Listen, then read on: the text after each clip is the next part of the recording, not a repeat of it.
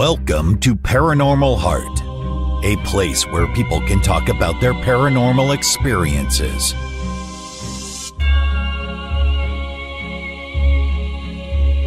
With your host, Kat Ward, along with a special segment, Oddities with John Mallard.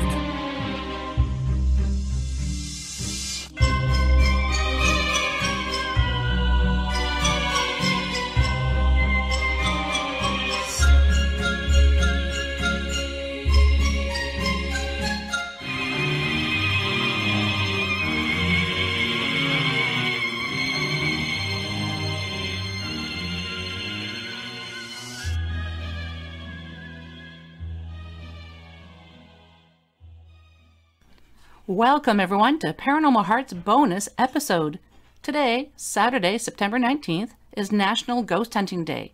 And to celebrate, I'll be speaking to founder of Canadian Paranormal Expeditions, Bradley Monks, and the managing director of the Albert County Museum, located in New Brunswick, Canada, Janet Clouston. Brad and his team are on location at the Albert County Museum. It's been a pretty full day for them. They have vendors on site, and they'll be doing a public investigation to help raise funds for the museum. I understand it's a chilly day, but everyone's bundled up and ready to do some investigating. So let's get to it. I introduce to you Bradley Monks and Janet Clouston. Hey Janet, welcome to Paranormal Heart. Thank you so much for being here. Well, thank you for having us on your show. I'm really excited to be meeting you over technology here. I know. I really would, because New Brunswick is my home province. I'm from the Dieppe area. For those who are familiar with New Brunswick, that's just outside of Moncton. And when Brad told me about this investigation, I thought, oh my, I really wish I could be there. And then he suggested the interview, and I thought, well, it's just as well. It's not quite like being there, but it'll have to do for now. We'd love to have you visit the Albert County Museum the next time you're home in New Brunswick, so please feel free to come visit us. Oh, for sure, I will. I was planning on going this year. I should have been there by now, but with all the COVID thing, I thought, well, I'm going to wait and hopefully next year. So I will touch base with you with you and Brad when I go home, and hopefully it'll be next year. That would be great, Kat. Well, we'd love to have you here. And, thank you.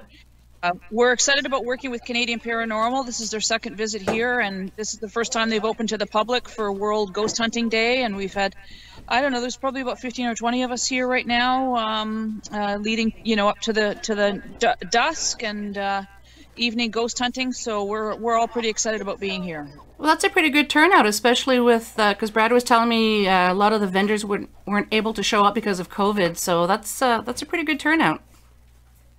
Well, it was great this afternoon. I was able to have my tarot cards read for the first time since I've been back in New Brunswick. I lived out in BC for many years, and I'm home. I'm home now and living in Hopewell Cape, right here on the Bay of Fundy. Yep. And had my cards read, and the tarot card person said I'm working too hard, so I guess I need to take a break. We closed the museum for the season September 30th, and I'll have a little bit of a break then. But it's been an interesting year to be in business, and we managed to open even though we have COVID. We're a 6-acre site with 8 buildings and 24 exhibits, so plenty of room to roam, and we've done self-guided tours only this summer, and we've had a pretty decent year, so I'm very grateful. I'm glad you were able to still remain open for the public. That's great, because there's so many places that had to close not permanently. Well, yeah, some of them had to close permanently as well. But yeah, I'm very familiar with Hopewell Cape. Haven't been to the Rocks since I'm a little girl, but yeah, it's really, really good that you're able to still have people go to visit this great museum. Why don't you tell us a little bit about the museum, a little bit more? Yeah, sure. So we're originally called a shire town, and when Albert County became a county in 1845, they needed a town capital. So very much like Dieppe has a city hall, and this was chosen as the site of the shire town, and was established in 1845. So all the buildings that are here are original to that time. So we've got 175-year-old buildings that we're looking after. I work for a nonprofit society that was formed in 1957 to start looking after these buildings as it was not, becoming decommissioned as a community hub, as it were, and the province was taking on more and more responsibilities. So they decommissioned our courthouse, our jail that's here, again, all original to 1845, the records tax office. So all the buildings are being looked at after by us now and open to the public as a museum site. So it's really the history of New Brunswick, the shipbuilding history, which the Bay of Fundy area is very famous for, and sailing ships. There were over 300 vessels built here right in this county. People think of Nova Scotia when they think shipbuilding, but in fact it was New Brunswick. And at Confederation in 1867, we were one of the richest communities in the nation due to industry. And so the story of that is told here, from mining and lumbering, fishing, farming, you know, pretty much everything we tried our hand at here in Albert County. We are very... Oh, I just lost you. Skype has gone down. I apologize. Oh, are you back? Oh, wait, I lost you for a second. Skype. Okay. Just talked about Jacques Cartier, who sailed. So we all learned about Jacques Cartier in school. Yes. We actually, he sailed in and named this Shepherdy Bay. And so our 24 exhibits that we have now include the Acadian history. This was an Acadian village for Acadian settlement for over 100 years, which people don't realize. That's where Albert County got its start, European settlers that were here. And we also tell the story of R.B. Bennett. Bennett was the 11th Prime Minister of Canada, the only Prime Minister born in New Brunswick, and he led during the Great Depression, which was, you know, a really influential time on many people's lives in Canada, and he led admirably. And R.B. Bennett established a lot of the policies that keep Canadians protected today: employment insurance, minimum wage legislation. He formed the CBC, the Canadian Broadcasting Corporation. So anytime you listen to CBC or Radio Canada, you can thank R.B. Bennett, because that was created by him, so Canadians could communicate with each other. So we have a lot to share here. I'm really grateful for any people who come to the museum. A lot of people are coming with their kids this summer because they're trying to keep their kids mentally stimulated and teach them about history. And we're a very family-friendly facility here. A lot of interactive exhibits. People can touch things. You know, if we don't want you to touch it, it's behind glass. So we're able to welcome families here, and we've got 6 acres for them to explore. We have another 4 acres of woodland that we're looking at doing some natural history exhibits with. So we're kind of living history here. You know, it's an old site, but we're looking at new modern technologies, using technology a lot. We do a lot with Facebook. We do a photo a day of historic photos that are celebrating Albert County 175. So we've been here 175 years. We're older than Canada here, and so we've been using Facebook quite a lot to share history. We've got a great website with a lot of details. We are also an archive, so we've got family history documents, ownership documents, so people come looking for their ancestors, and they're likely to find them here. Oh, that's great. Yeah, so I get to do this for a living, so. Oh, I envy you. I've always wanted to work for a museum. It's just so fascinating. Can you tell us what how they can find you on Facebook and what the website would be? Yeah, so the web address is albertcountymuseum.com. Mm-hmm. And there's great information about our exhibits, our artifacts. There's also a really good search function on there. So you can search put the name R.B. Bennett in, and anything to do with him comes up. You know, there's really robust information there. So albertcountymuseum.com. And our Facebook page is Facebook/Albert County Museum. Okay, pretty straightforward. I'll also add it to the show notes so people can just click on it and they don't have to go looking for it. It'll be easy for everyone. Great. I have to know. Thank you. I appreciate you doing that. Oh, you're very welcome. I have to know, have you had any strange encounters at the museum that you would consider would be ghosts here? Oh, yes. Yeah. We, you know, my staff and I all talk about it. You know, there's been, not before my time, but there were employees who actually quit because they couldn't stand the things that go bump in the night here. Oh, wow. So we've got an old courthouse that had a lot of important pressing matters, lawsuits and claims and family claims, and there's energy there. We have a World War I exhibit, and there's quite a lot of energy that comes off of those artifacts. We've got old German cannons here that were captured at Vimy Ridge, so there's some stuff around there. A little girl died here, and so quite a few people feel the presence of that little girl. But it's really the jail. The creepy old jail is called the creepy old jail for a reason. There's lots of energy there. A man was hung to death here because he killed somebody. He was convicted of killing somebody. So it's a Tom Collins murder trial, and there are quite a few people that come for that exhibit. So he was accused of axe murder. He killed a lady called Marianne McCauley, and he was tried in our courthouse 3 times. They finally found him guilty on the 3rd try. He was hung right here at the museum, buried here for 50 years. A lot of energy around that Collins story, but I guess there was a debtor's cell here. If people couldn't pay their taxes in the day, it was a very British system of punishment. If you couldn't pay your taxes, you went to jail, and that caused a lot of family grief and family trauma. So somebody was here the other day because of people knowing we're doing the paranormal event, and there's ghost hunters coming. It's been attracting people for the last few weeks. Somebody came with a dowering rod and found an old grave here that really? we didn't even know it was here, and he counted at least 5 grave markers here and said that's where they are, and that's where I'm sitting right now, is kind of on top of where he said these graves are. So yeah, there's energy here. I mean, I just keep reminding spirits, ghosts, when I feel them, that I'm a good person, and I'm here to tell their story. Yep. I hear them, I hear them, I see them, I feel them, and I'm a good person, and I'm just here to tell their story, and they calm down.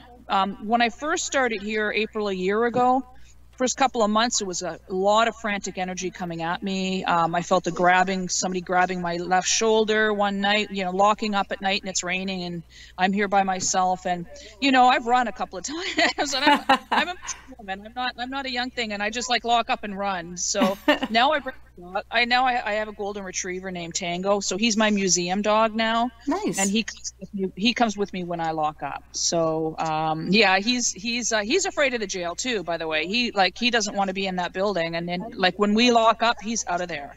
So yeah, I felt it. The various times at the courthouse.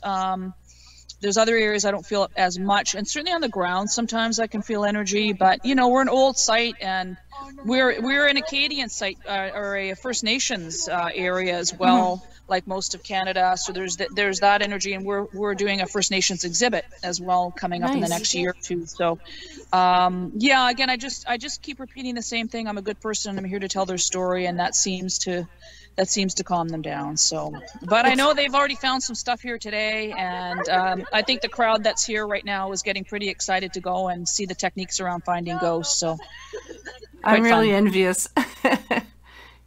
Yeah, join us next time. I'm hoping to make this an annual event. So, that'll be nice. Yeah. If Bradley and his team from Canadian Paranormal Expeditions want to come back and join us to do this again in 2021, we'd be happy to do that. Awesome, and hopefully the COVID thing will be died down by then, and I'll be able to go home for a visit and check the place out. Well, I wish that as well, but we'll see. Yeah. We just go get up ahead. every morning and see what happens next, right? Yeah, exactly. Just take it a day at a time. So the buildings that are there now, is that the original location for those buildings?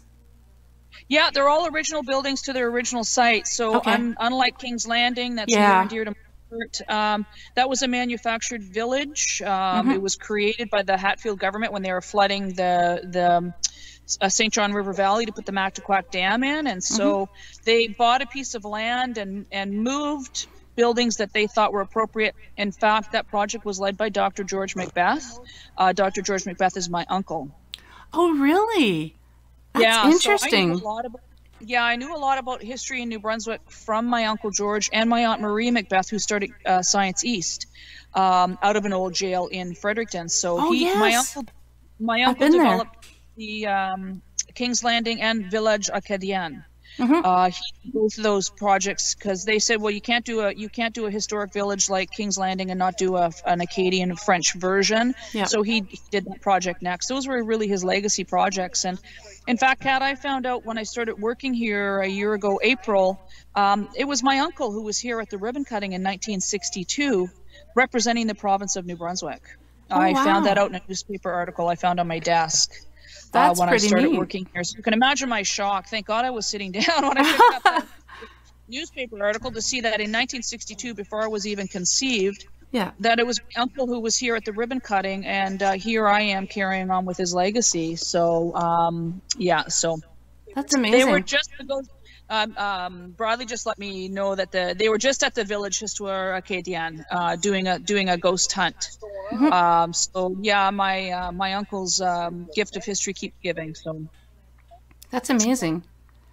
It's great. So yeah, I'm blessed to be here. I'm blessed to be home, and blessed to be part of this ghost hunting event that's happening tonight. And because of this event, someone's just booked a Halloween party here where they want to get into the trail and the courthouse and the exhibition hall as well with a group of people. Oh, that's really good. Yeah, it is fun. So I thank you publicity. for your interest. I really appreciate it. Oh, you're very welcome. I just lost my train of thought. I was going to ask you something and I forgot. I guess you can ask Bradley instead.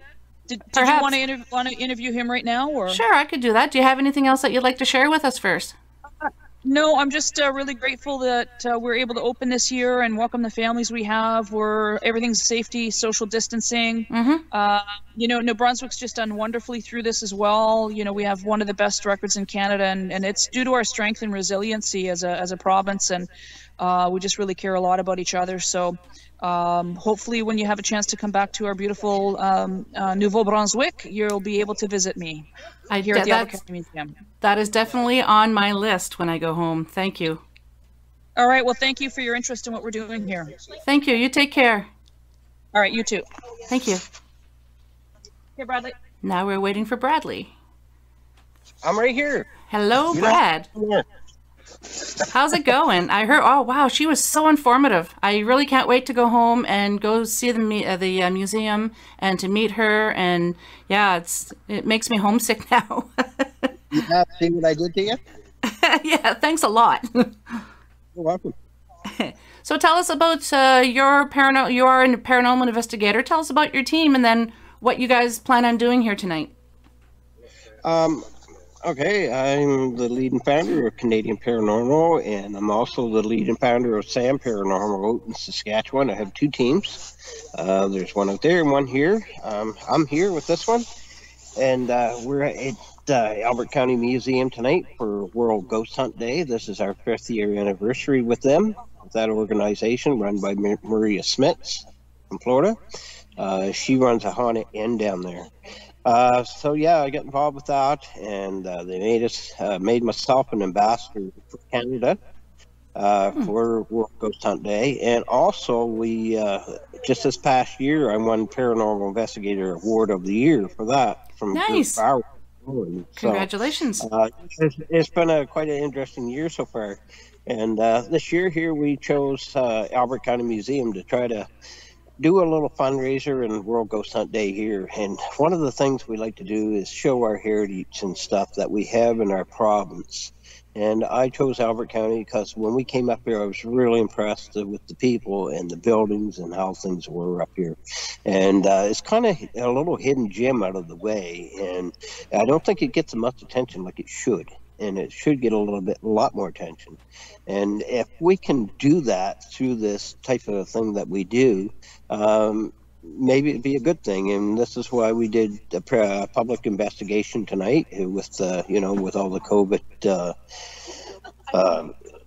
placements in place, and with the mask and social distancing and all this. So it's that kind of put a damper on things that type of way. But I mean, we still got a pretty good turnout here tonight. It's cold, but every bundle's bundled up and we're ready to go. That's awesome. Yeah, when Janet mentioned that they already had someone book a Halloween party for there, I thought that's amazing. So if there's anything I can do to help to get more word out about the museum, just let me know. Yeah, I sure will. Well, like I said, this is what we're trying to do. It's kind of cool to do the paranormal thing. And last time we were here, we did catch some stuff here. So we're going to see if we can catch it again, and maybe a little bit more, and give the public a chance to get a taste of it. Like we're not going to use, me and my team, we're not going to use the equipment tonight. The public's going to use it, and see what they can catch with it, and give them experience of what it's like to do this type of thing. And it's a little unique thing. Not everybody agrees with it and what we do, but that's okay. Everybody has their points of view and opinions and stuff about it. Yeah, here in the Ottawa Valley, there's a museum in Pembroke, Champlain Trail Museum, and there is a team here called CHAPS. They do a whole bunch of areas here in Ontario for investigating, and quite a few years ago, they had it was their first time, it was a public paranormal investigation at the museum, and they were trying to raise money, fundraising for the museum. And they didn't realize how many people were going to show up. 98 people showed up. They were blown away. They didn't expect that many people, so they had to put us in 4 teams because there was just so many people. And that's what they did. They showed how, they explained the equipment first. We all met in the church there, the old church, and they explained the equipment and everything. And that's what they let the public use. Everybody had a turn with everything, and it was a lot of fun, and it was quite popular. Wow. Yeah, we done tours around out in Saskatchewan and stuff where, we had groups between 120 people show up in one night there on one we did. Wow. And, but I'm down here now, and so I'm trying to highlight a little bit more of the East Coast, and hopefully next year get into Nova Scotia and the PEI and start getting some stuff down there. I got my eye on a couple places, and hopefully we'll get in there and do some stuff there. That's nice. If ever you find yourself in the Ottawa Valley, let me know, and maybe we can get together with the team that I'm with. So tell us a little bit what you guys plan on doing tonight. Like I said, we're just going to take the public out tonight. They're going to use the equipment, and we're going to do the courthouse and the basement of the courthouse, and we're going up to the building and up to the jail, and there's a living quarters above the jail. We got that to do tonight, as well as the main hall where they used to hold receptions and music and dances years ago. So all those original buildings. So we're going to hit those tonight and see what we get out of it. Oh, that's amazing. I know when we spoke earlier, you said you're already starting to have issues with some of the equipment, like with the cameras and everything. So sounds like it's going to be a very active night. Oh, yeah. It will. It's planned on probably will be, because we turn around and excuse me just for a second. So that's my friend's phone. So anyway, like I said, we're hoping to, and to me, it's to get the importance of this place out and stuff like that, and highlight the museum. It's and some teams they make it about us, and some turn around and I don't know. To me, it's cool, and do the ghost hunt and the paranormal and study it and learn about it and things. But I love these historic locations, and to me, that's what's important. I do too. Yeah, I've investigated a few places, but my favorite is historical locations. I just love it. Do you have anyone on your team that's going to be asking questions in French as well, since there's a lot of French in the area? Well, sure. We probably can push ourselves through some. We're mostly English speaking, but Shelley's here, so she's got quite a bit of French. She came down all the way from Bathurst. Yeah. He was at Acadian Village with us, and she had a great time, and she's here. She made all her way down here with us, so I appreciate her coming down and helping us out. But she is French, and she was a big asset and big help for us at Acadian Village. I mean, good. That's a speaking community, so yeah. We're English speaking. But when we did the review of that place on the videos and audios, I got English back answering, so it's maybe they do speak a little bit of English back in that day. I would think they would have to. So yeah, it seems to be mixed reviews when you ask people if they think using different languages to ask questions, if you're going to be getting more responses, and it just seems to be some people are are adamant, yes, you're going to have better evidence. You're going to get more entities contacting you, and others people say no, the entities beyond understand no matter what language you speak. So I'm just curious. This is it. I mean, who's to say in the spirit world there's not a universal language? Who's to say that, they don't understand every language, and, maybe there is one language. I don't know. We don't know. No, we don't. That's one of the things that, we're trying to work on to figure out, along with the other stuff. So, the more I do this, the more I learn about it, and I'm always up for learning. I'll be the first to admit I don't know it all, but I got some good friends like Patty Negri and Michelle DeRoche and Jack Kenna. Oh, Michelle's amazing, yeah. So I learned a lot from them, and I'm always learning, and from other teams from the U.S. and stuff that I talk to and work with, and that's what this ghost hunt thing is today. It's for it's a learn. It's a collective consciousness. It's pure unity. It's everything. So agreed. That's what I like about it.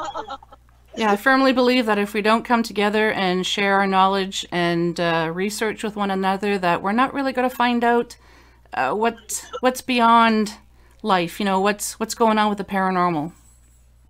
Yeah, exactly right. Have to work together. Okay, well, where can the listeners find you?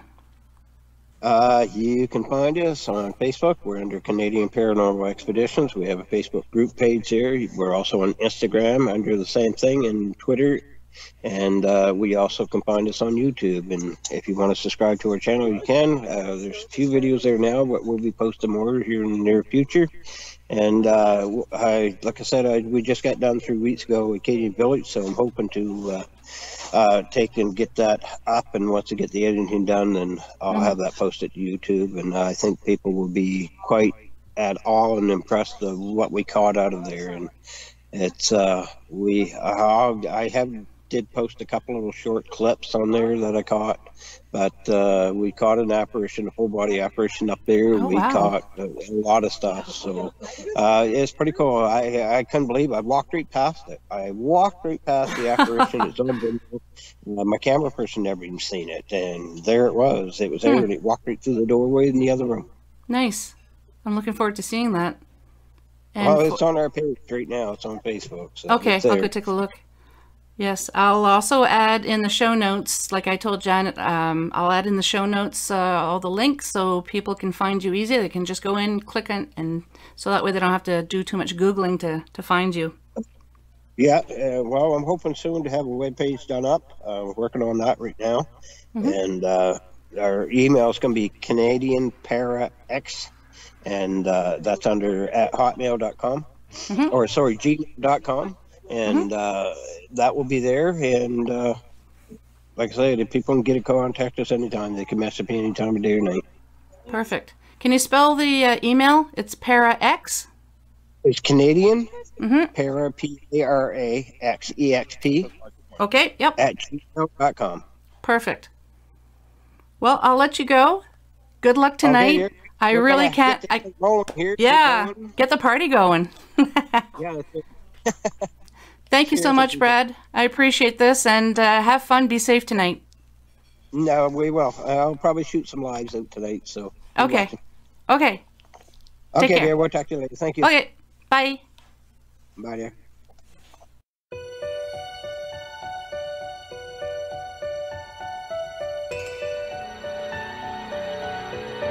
Well, we've made it to the end of another episode. Thanks so much for listening. Until next time, take care of each other. And if you'd like to be on the show or have questions and comments, just drop me an email, paranormalheart13@gmail.com. I'd love to hear from you.